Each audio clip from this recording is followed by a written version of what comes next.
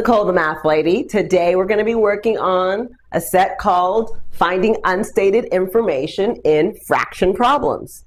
What does that mean? Well, sometimes just by giving you one statement that has fractions of a whole, you can find out a ton of information. Take a look at this first problem.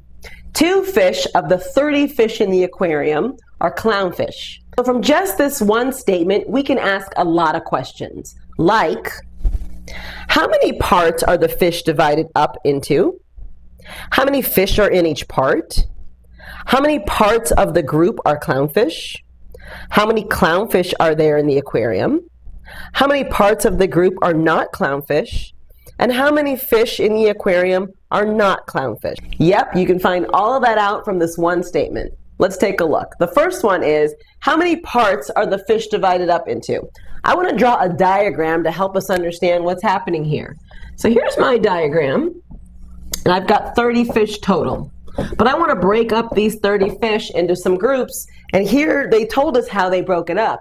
2/5, which means they actually broke it up into 5 separate groups. So let's do that. 1, 2, 3, 4, 5.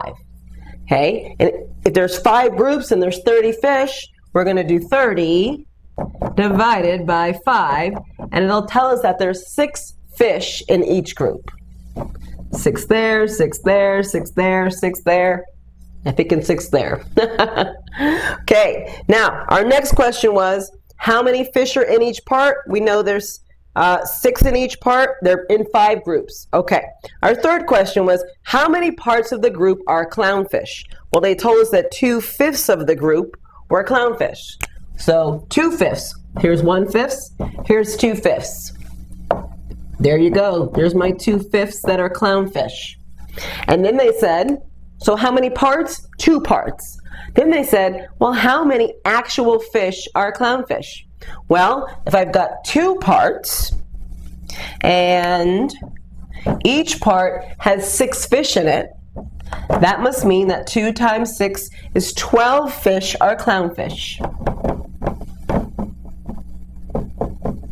Okay. Now we also can find out a whole bunch of information about the fish that are not clownfish. So if I ask how many parts of this group are not clownfish, we can see that we've got 3 that are left. So 3 of the parts, 1, 2, 3, are not clownfish. Okay, and if I want to know how many actual clownfish there are, I take a look at, there's 6 in each part. I've got 3 of those parts. 6 times 3 and 18 are not clownfish. Okay, pretty simple, really helpful to use a diagram. Okay, and that's it. So I've got a couple practice problems for you in the practice section. Give them a try so you can practice and make sure you've got this down really well. Okay, that's it for me today. I'll see you next time. Take care. Bye-bye.